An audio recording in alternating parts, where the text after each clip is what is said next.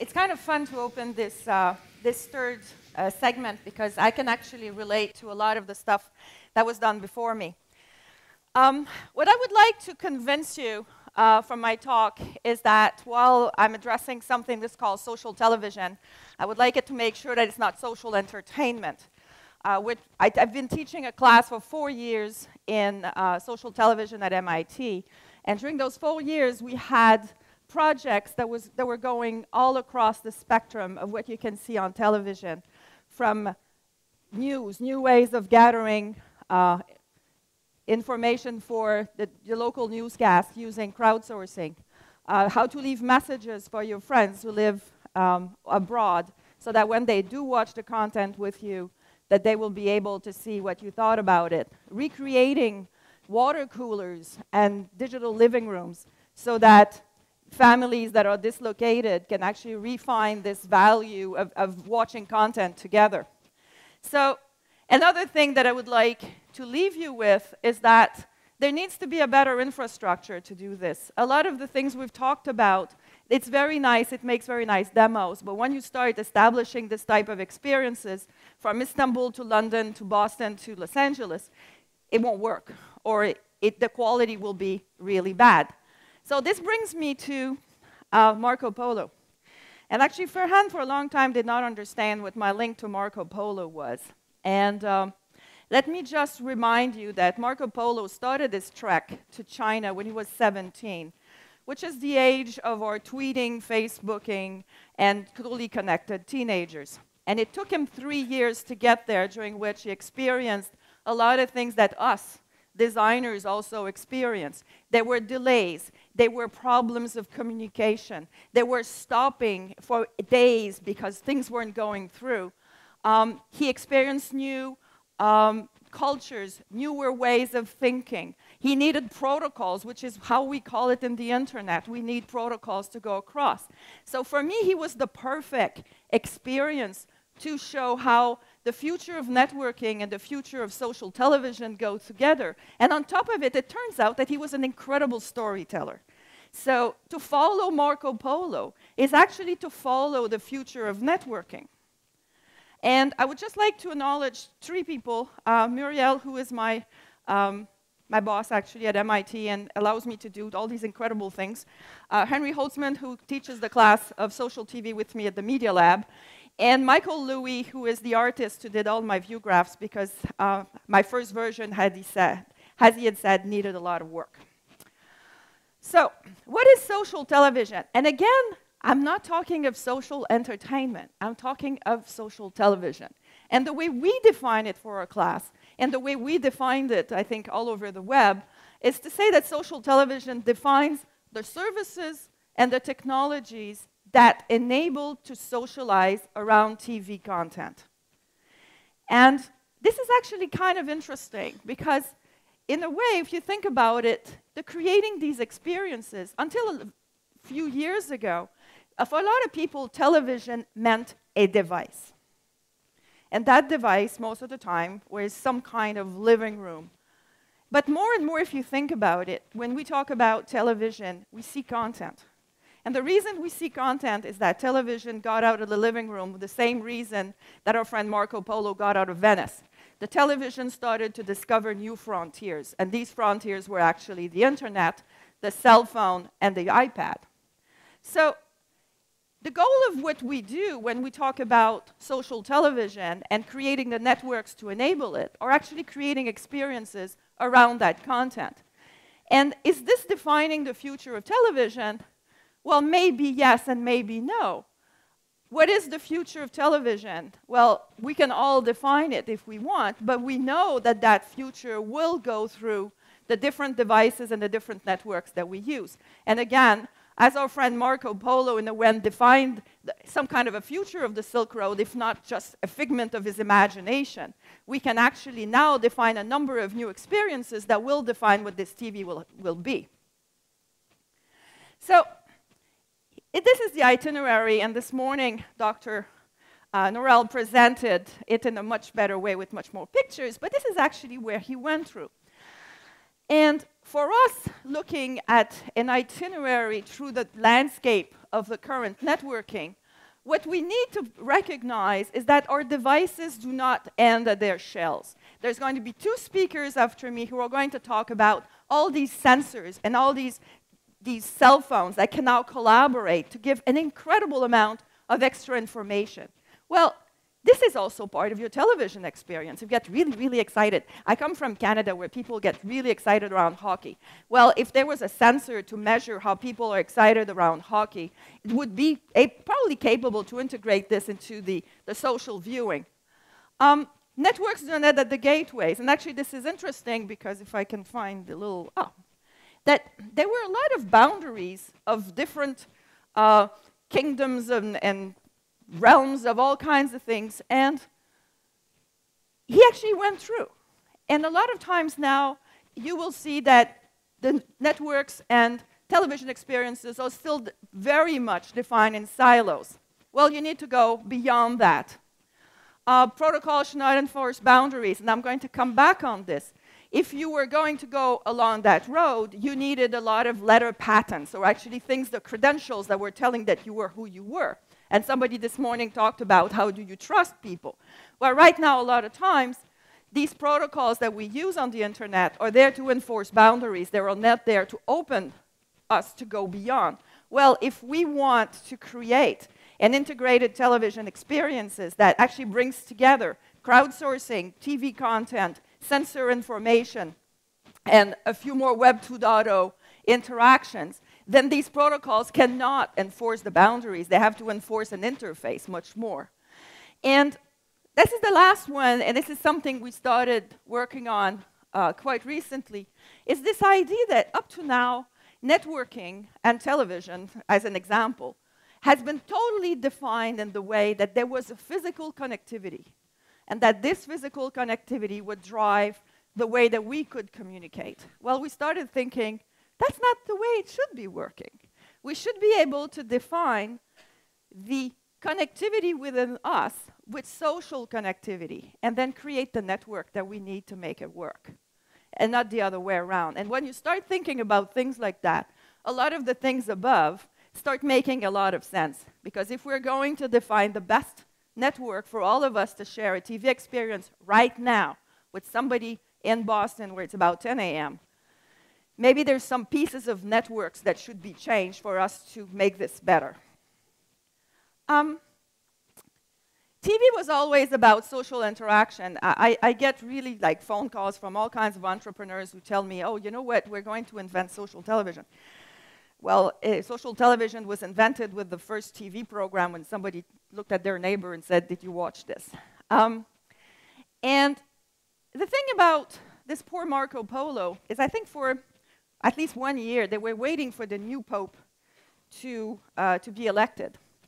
And they needed these letters from the pope so that when they would go all the way to China, they would have this letter that would allow them to enter into a dialogue.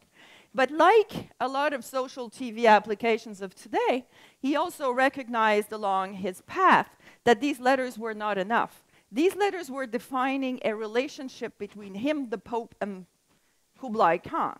It was not defining how he would also deal with other traders or with tribes he was encountering. And so in the TV experiences, sports news, drama, and reality, they all create different types of interactions. So the one-size-fits-all is usually, and if you tried it, ends up being very discomforting, and you don't really like it, and it's very disturbing. And you need to recognize this and embrace it if you're going to create the best experience. Actually, in our class, we tell always students that the content is king, and that they have to design that experience and the network to support it around the content.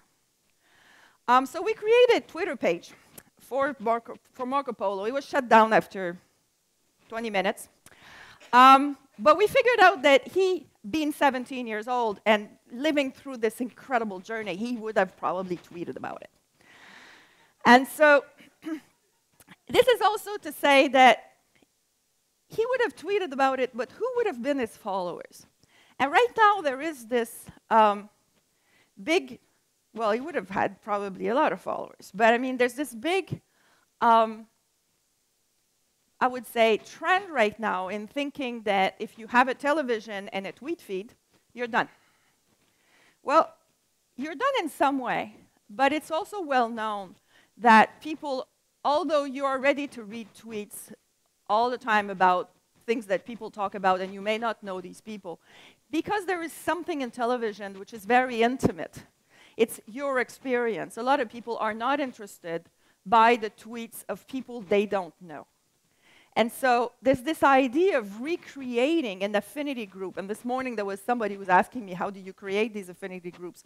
Well, actually, a tweet group could be good, a Facebook group could be good, but it has to be, the filtering has to be a little bit beyond just a hashtag. Because the hashtag, although it's good for a conference like this one, which has a large audience, maybe for the content that you like on television, it is way too wide. So there's a lot of, and I'm going to come back on it, but there's a lot of work being done now on collaborative filtering and how to define exactly just the content that you need for your experience. I'm going to be short on this one because the only thing that is important is that our friend Marco Polo was going to pack for a long time, so he left a lot of things behind. And I think that we're leaving more and more our big television behind because our new experience is more on cell phone and iPads. So right now, if you're going to design these things, if I put my designer head, you're going to look much more into an ecosystem than just a device. And actually, the storytelling is evolving in this mobile, social, and connected world. Like there is more and more programming that is being designed with the idea that people are going to socialize around it. And I think with the Olympics this summer, there's going to be an incredible amount of applications which will allow people to collaborate while they watch the show. We talked about watching TV on the web and on your phone, and actually, this growth of wireless video creates major disruption. And Cisco last year created waves when they said that the rise of wireless video will be 60 times in the next few years. So that actually went everybody scrambling. And the question is, do you need to redo the whole infrastructure, or is that innovation that's needed to survive it much more looking at things you have in a new way? And that's what we started thinking. And the comment here about the emissaries is that Marco Polo in his story was amazed at the speed over which messaging could go through the whole Kublai Khan empire, and also how these people could move very fast. And actually, they had invented caching. They had all these caravanserai that Mark talked about, where you could get better new horses, you could go very fast, you could get a new messenger to do that. And actually, by doing that in our networks, we can actually make things better. We can cache the information when it's needed, and when we're going to get it, we're going to be able to get it there, not to have to go across the network to get the messaging. So at the same time that this is really cool that everything's going wireless, you should know that the networks that you use right now are often not very much designed for it. And it gets better. I talked about collaborative filtering.